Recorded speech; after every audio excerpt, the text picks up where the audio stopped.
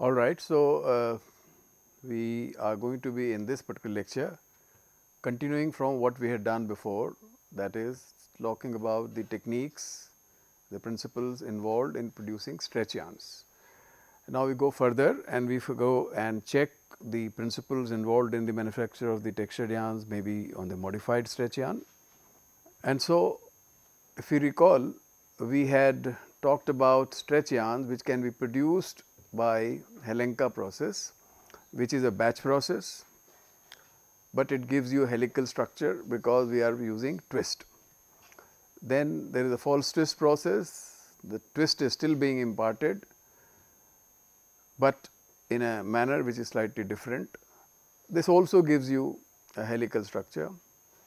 Edge crimping is also a different process, does not have a twisting mechanism, but still it gives you a helical structure, and the turbodeo has a twist, but without a twister, it also gives you a helical structure. So, all these processes which actually have produced stretch yarns had helical structures.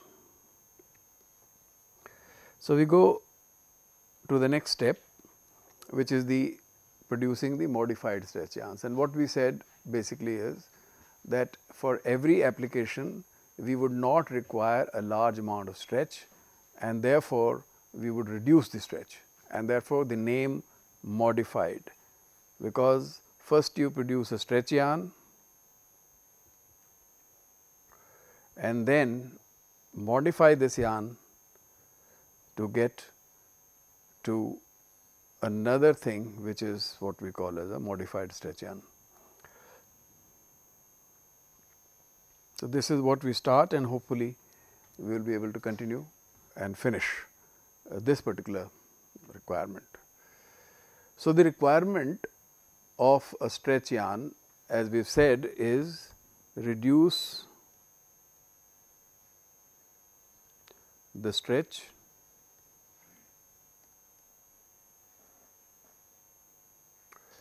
by to the extent, let us say we reduce it to 100% to 150% stretch. And the technique that we will see is something like that. The same process which has been used for producing stretch yarn, Helenka process, which we understand is a batch process,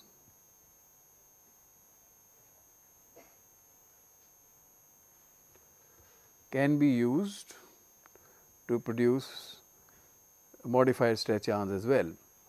So, we have principally first twisting, then we do setting.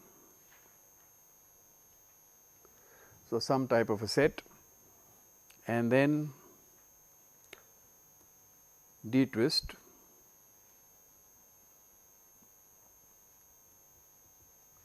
this was our original process which was producing a textured yarn.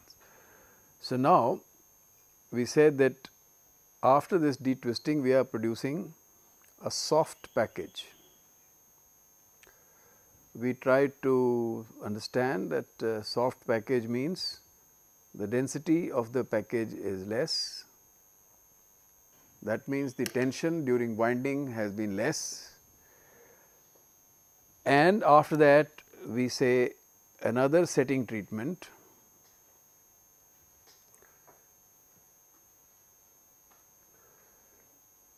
and then we say we will get a modified textured yarn, modified stretch yarn.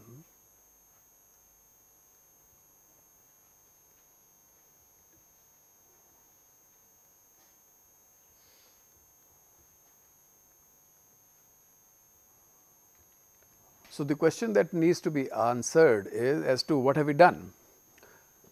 We did say that the temperature requirement for the second setting may be different, and different in the sense that, we are assuming here that we are dealing with, let us say, thermoplastic yarn.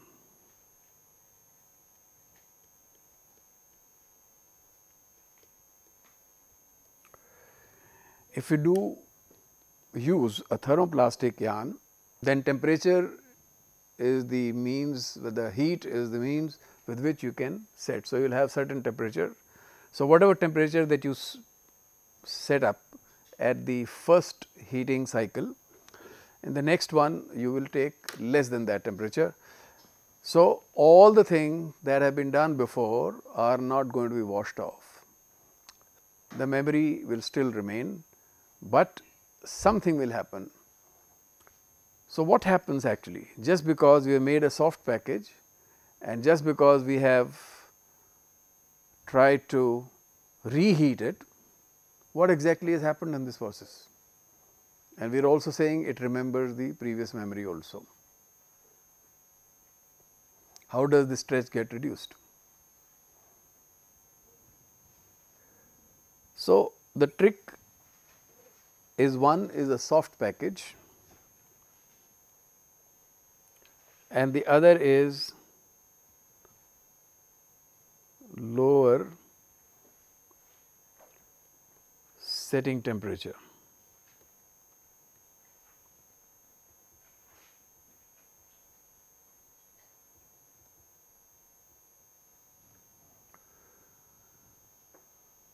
If suppose the tension was very high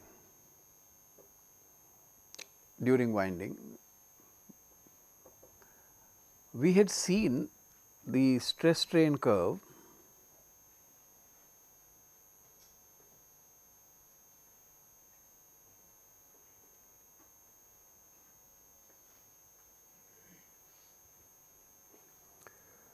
that a stretch yarn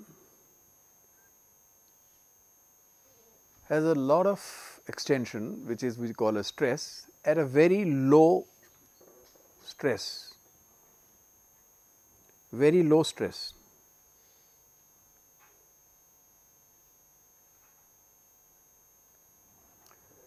That means, the winding tension, if is above this value, you will have a flat yarn. That is, when you wind, it will be just like a flat yarn. It requires that much stress only to ensure that all the crimps are gone. So, if you have winding tension like normal winding tension, which we call as a right density package, we will get fully stretched yarn while it is on the package. If you do not heat, then there is no problem, it is just stored and you can use it. After unwinding, it will start giving you the stretch, it will start getting into the memory and give you the helical structure. But what are we doing now?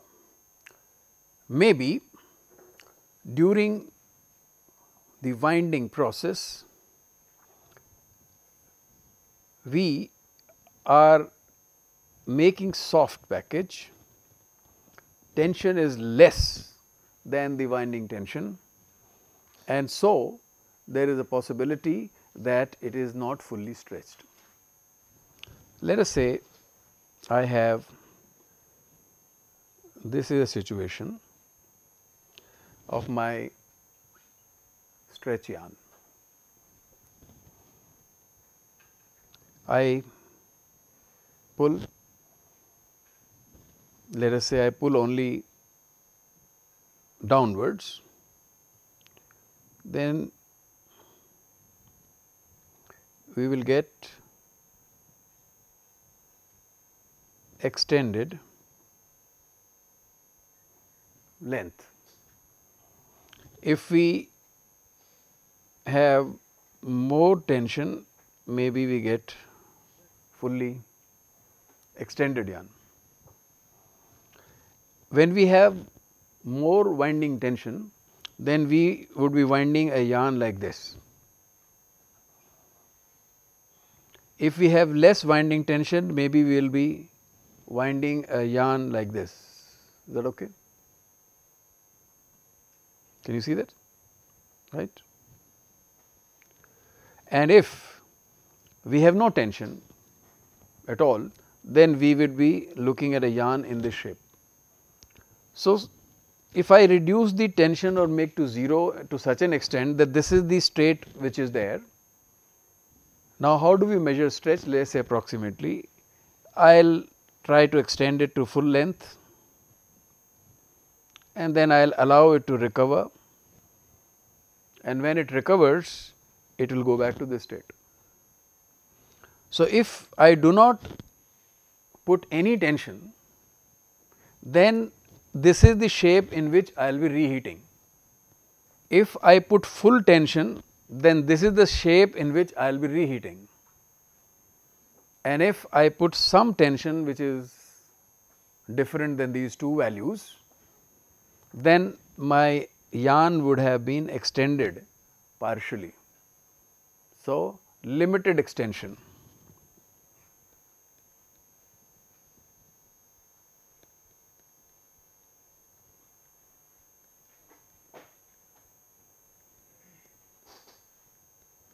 And what I do limited extension. By making a soft package, I have reduced the tension, but not to the 0 level.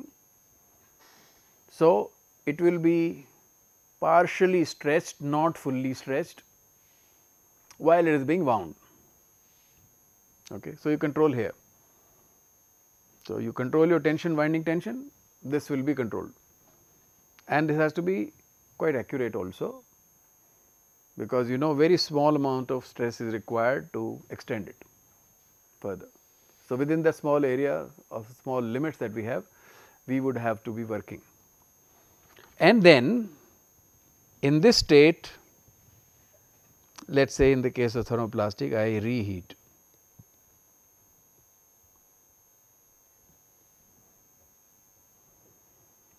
So, the changes that will take place in this yarn in the reheating cycle will be in the state which is different from the original state. So, we know that in a thermoplastic yarn the setting is reversible. If you go to this higher temperature again, all the creases that you may have formed can be removed, and similarly all that you have done in the first step can also be removed, and so we do not want to remove it, we want to partially modify, and this is the process is partially modified. Now, what happens is that why this is reduced stretch? Because now the new position is this position. The new position is this position. Okay? So, this is a new position, and if I extend this further, so this can go up to this limit, because the fiber is the same, yarn is the same, which is the maximum stretch limit. And so, when I will say remove the load, it will go back to this position and not this position. You see, it will not go here, it will go up to this position. So, reduced stretch. Do you think now? So, simple trick that you wind at a lower winding tension, take it back to the autoclave at a temperature which is lower than the previous one. So, you are not wanting to wash off all the memory,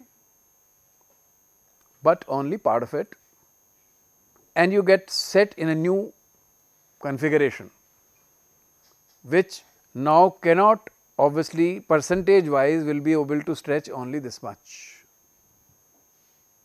right, and so reduce stretch. So, by using a Helenka process, we are able to get modified stretch yarns, all right. How much stretch again depends on how much winding tension.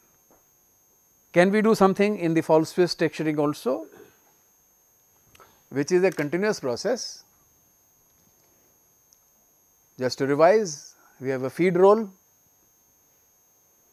you are feeding the yarn, then you have a heater, the yarn moves over the surface of the heater, gets heated to a particular temperature, and then it gets cooled.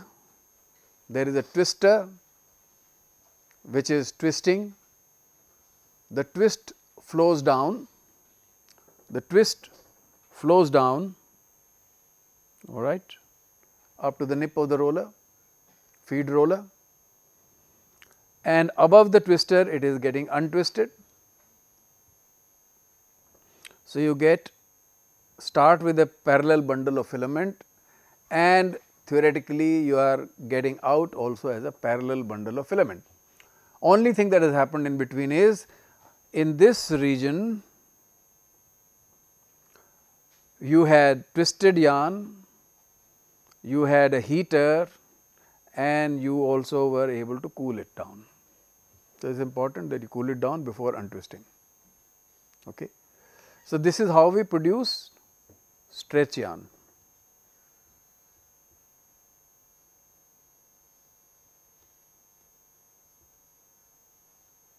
So, we want to do modified stretch yarn. So, now we have two heaters, one is called the primary heater, other is called the secondary heater. So, up to this point, which is the cooling part, you have same thing. I have shown some bends, the bends can be there, bends may not be there, it is a line diagram. Okay. Actual machine may be different, that depends on whatever you want, and therefore, this is a double heater machine, but it is a continuous process and we wanted it a continuous process. So, we are not making packages in between. So, it also has the primary heater, the cooling zone, and the cooling can happen in this area also without any problem, and then there is a twister. Okay. And this twister, obviously the twist flows from here in exactly the same way, it goes like then goes down all the way to the nip roller, nip of the roller. Okay. In between you have heated and cooled and now untwisting. So, in a normal case we would have withdrawn the yarn from here, but now what are we doing? We are passing it through another heater, which is called the secondary heater, and then there is another set of rollers and there is another set of rollers here, which is in between we have the secondary heater. Of course, there will be space, this also will have chance to get cooled, but and what do we remember now here? In the case of the Helenka, the temperature requirements in this heater and the temperature, let us say T1, temperature 1 versus the temperature 2. So, the temperature 2 of the secondary heater is less than the temperature of the primary heater. That is one condition which can be met. How do we meet the second condition? The second condition was, if you remember, the second condition was the soft package. So, we do not have a package here, you have a heater and it is a continuous process. At this point everything should be done, finished. So, what are we going to do? So, in this zone we will give overfeed, and what does this overfeed do?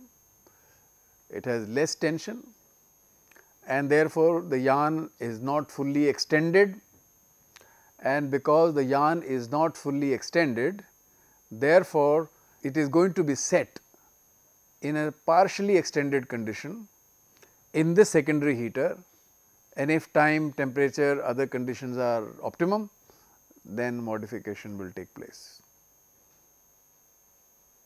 Is it clear? Anything that you have any difficulty in conceptualizing this part? No issues. And then of course, you wind. So, the distance from the twister to the feed roll and the twister to the winder, is it approximately same? The distance between twister to the feed roller and twister to the winder is same? No, It is not. And this, as I said, is a line diagram. The twister to the this part will depend on whatever we were doing earlier. From here to here, it will depend also on whether you have been able to heat it to the correct temperature, and then after that you would like in that condition to be cooled only. You do not want winding to also take place while it is hot. So, the distance are not same, they are going to be optimized. So, it would depend on what is the cooling mechanism, what is the heating mechanism, what type of a yarn is being used, nylon, polyester, polypropylene. All of them will require different conditions, and so this will not be same. Does that answer question? All right. So, what did we do? Overfeed.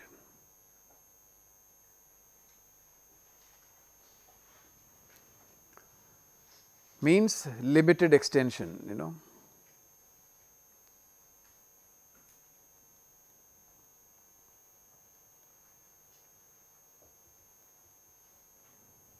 And reheating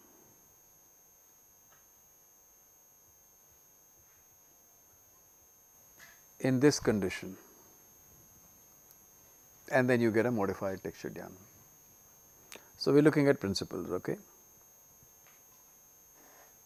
So, that is what we did. So, Alenka can be used to modify, false twist can be used to modify. Can we use this turbo duo process to modify? Can we use?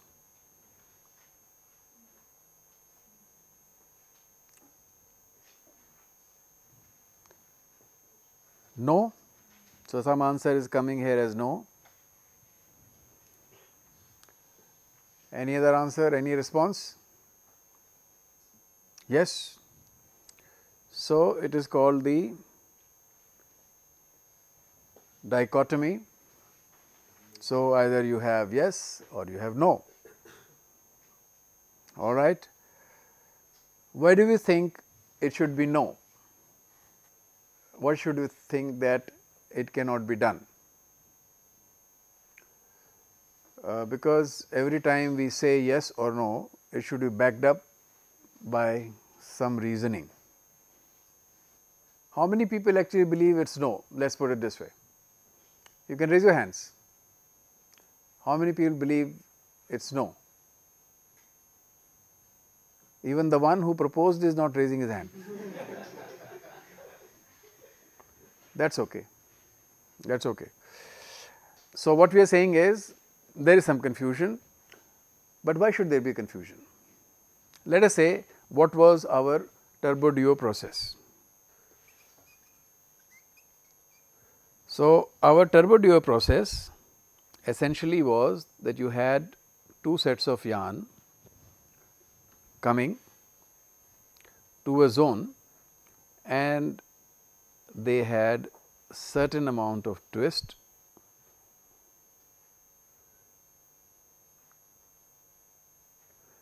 and then they were separated. In between we said we had a heater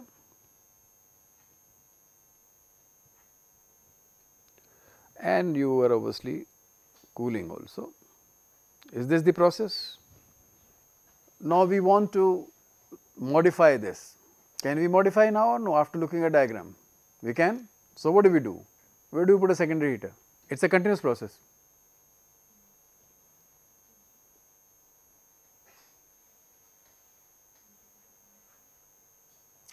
So, it is a continuous process.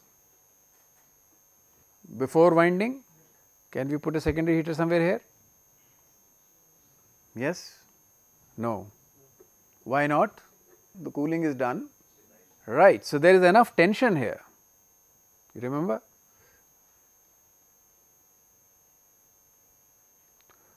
These yarns are under tension and this tension should be sufficient enough to remove the yarns from this zone. If we can remove the yarn, therefore, there is sufficient tension, and so your helical structure is not being seen here, it is a fully extended form. All right. So, what do we do? So, you got to have take up, you got to have a take up roll, and then you got to have another take up roll.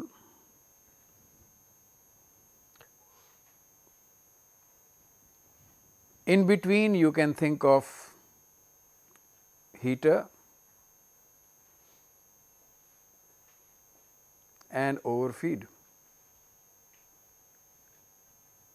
So, the difference is that after twisting and untwisting, this is the untwisting process. Now, you have two strands. So, you got to have a two heating cycle, two heating systems, at least both the yarns must be treated individually now, right, and then work it out, you should be able to get it, right. So, as an engineer, you can always find a solution in case you think it is principally correct. If you really think that principally it is a wrong idea, then obviously you will not find a solution. But if you believe that principally it is okay, it should be able done, I think this could be a possibility, and you would be able to get a modified stretch yarn. Make sense? Then we have the edge crimping.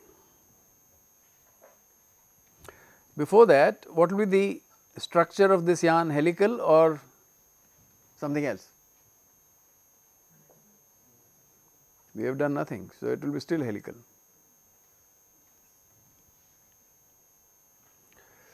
So, the edge crimping, we recall the edge crimping. So, there is an edge and the yarn is being taken and there is a heating cooling cycle, let us assume. So, what do? We do not answer this. You will design a process using edge crimping technique to produce a modified stretch yarn whenever you have time, all right. So, should be possible or no?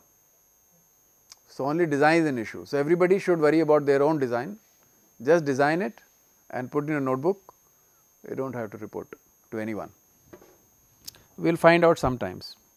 So, if you summarize, we have modified stretch yarn being produced by all the four methods.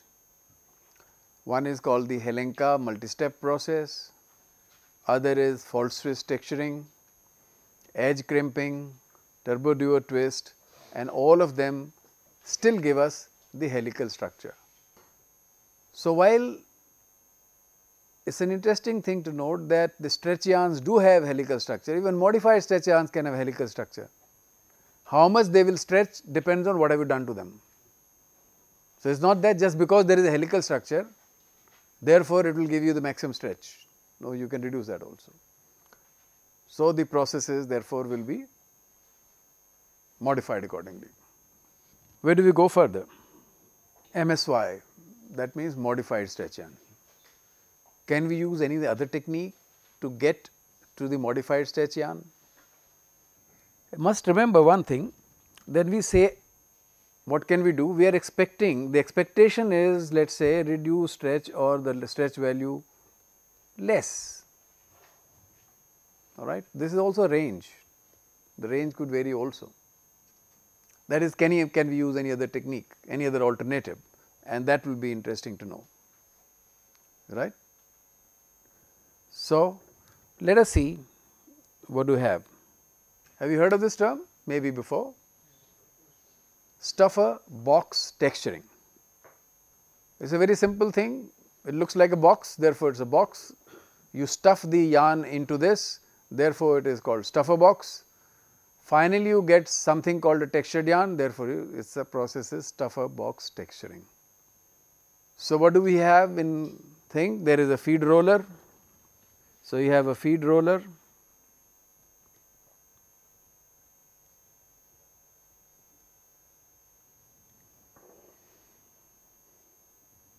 and this pushes the yarn into a box. This is the box, all right.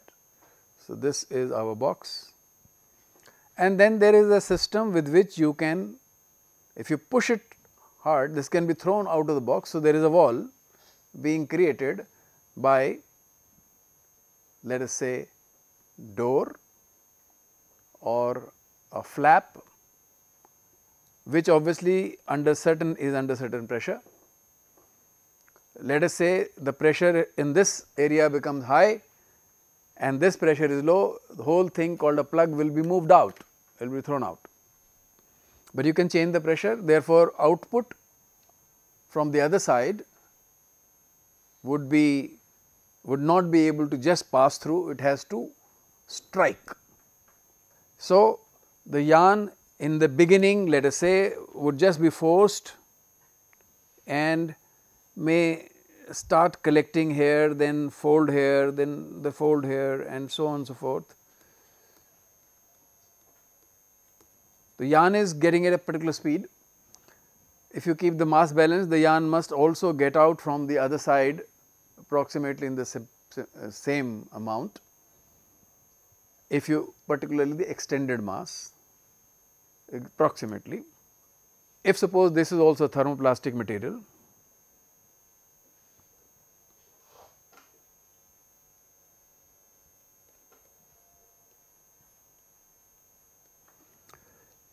so what are we doing is, we must have some way, this is called the deformation mechanism. When you throw against a wall, the yarn bends. If the yarn is at room temperature, bending behavior will be different. If the yarn has been heated, then its bending behavior will be different, become soft. So, that is okay. That means you have a control. The pressure at this you have a control. The speed at which you can throw the thing has a control. So, although this process is so simple, you have to do nothing, just keep throwing the yarn into the box,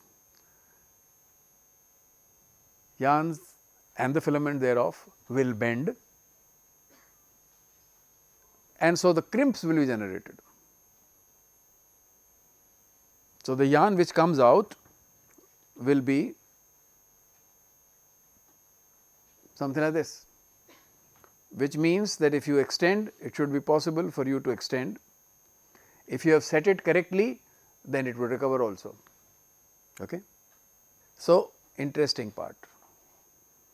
So, interesting is very simple process, just throw something in the box, it will bend.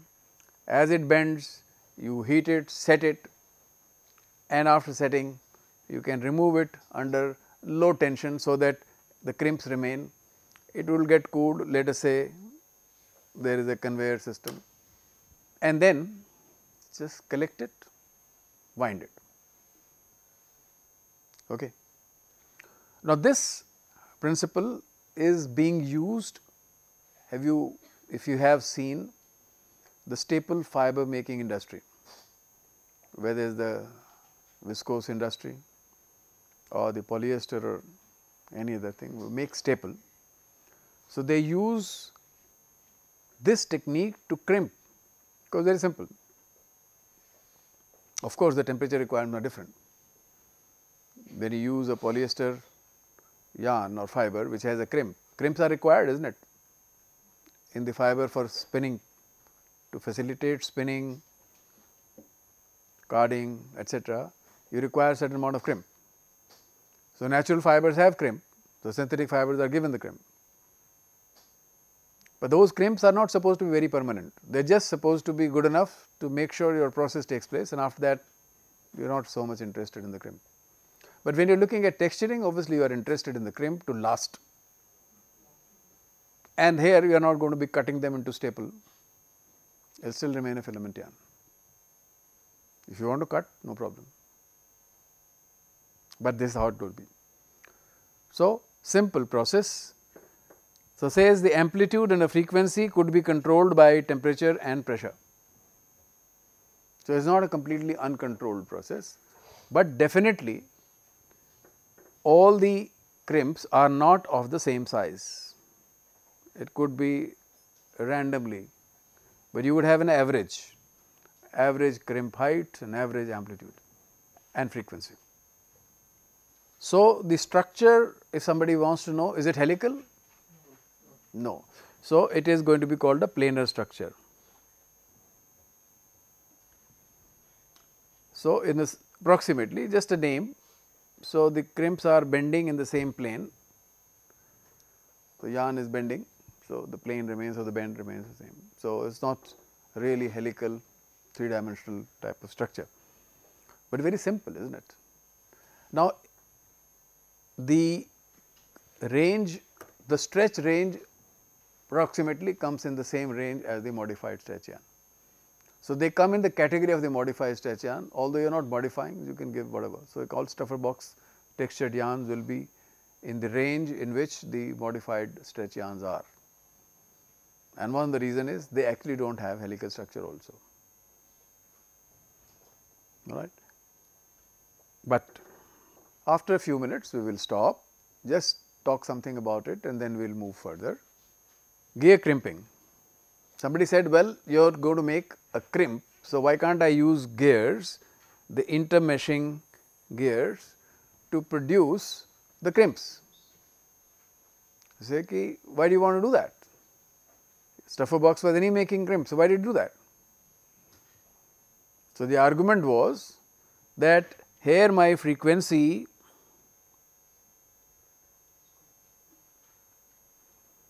and amplitude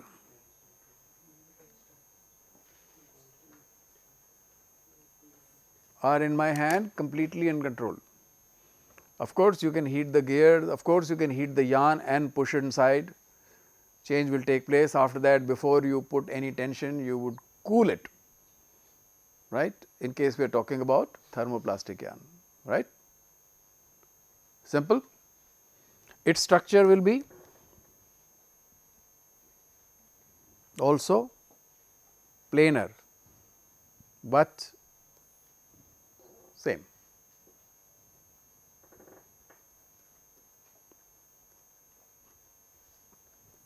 So, we will stop here today and next time we will pick it up from here and take if there are any other methods which can also be used to produce modified stretch yarns. All right. See you later.